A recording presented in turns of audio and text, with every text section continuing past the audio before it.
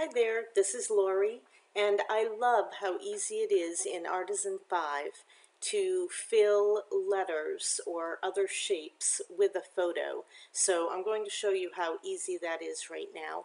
First of all, I need a photo. Now, I have my Dropbox camera uploads where all my photos go right into, and I have this photo right here. And normally I might be able to use this, but I'm going to show you why I have to bring it over into my photo panel first. So I'm just going to move it back off the page for a moment. I start with going to insert a shape, and I'm going to go find a shape that I want, and it was asked if I could indicate some of the chunky fonts that would work. So I've already made myself a chunky category, and I have lots of different great fonts that would work for this in there.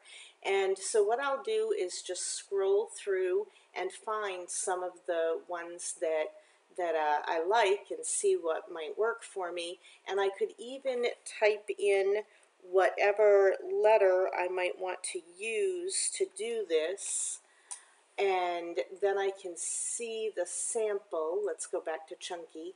I can see that sample with all these different letters. So there are lots and lots of different chunky ones. AKA Dylan Plain is the one that I'm on right now. This Anchor Jack is kind of a cool shape with a nice big chunk to it. This one is a little jagged at the edges, even though it is a chunky one.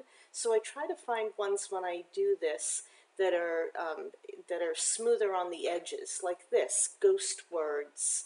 And then there's this Gill Sans Extra Bold. This Goudy Stout would work really well.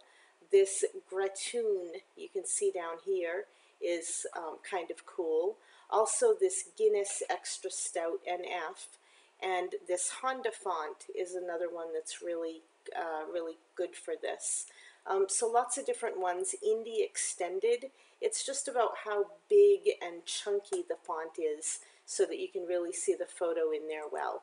So I'll go ahead and take this one, and until you create, you can move it around however you want. So I'm just going to move it like this for a moment.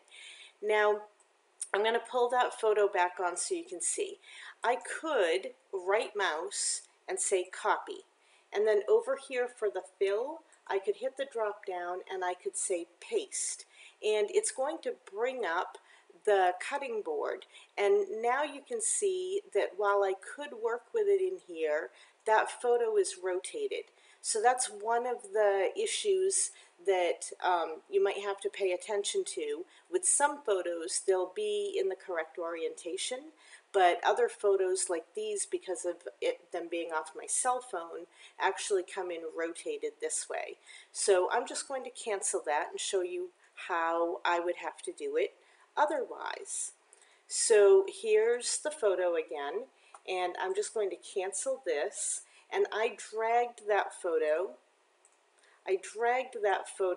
over into the photos panel. So of course normally you would see photos not used, and then you would be able to use them from there. So you can see that that one I just pulled in is rotated, and in order to use it I would need to rotate 90 degrees, and now it's up and down the way that I can use it.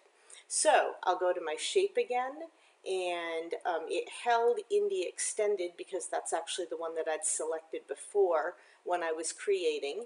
So I'm going to use this and just show you how I could work with it to fill it in with that photo. Now this one's not ideal because it has a cutout in the middle, and that's going to fall right where my dog is. But I'm going to show you anyway exactly how it will work. So I don't need to do the fill from here because I can't get to that photo in the photo panel. So I'm just going to go ahead and create. And I want you to notice that there is a stroke around it right now. And this is another part that is so cool. I'm going to take the photo. I'm going to say fill the selected element. Here's my cutting board again. Now as I move and enlarge in order to see Loki, that's my dog, and that was this morning.